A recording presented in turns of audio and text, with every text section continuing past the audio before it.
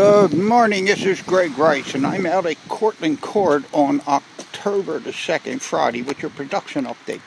In front of you here, you see lot number 4. Interior trim has been stocked in this house. Drywall work is being sanded, and we're preparing to get on the interior, start some trim, and get this house into paint next week.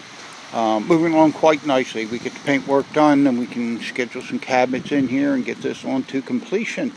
Next door to that one, you see lot number 5. The electricians are finishing up today on their wiring, so we can get this house closed in next week and get it into drywall phase. So that's your production update out of Cortland Ct on Friday, October the 2nd.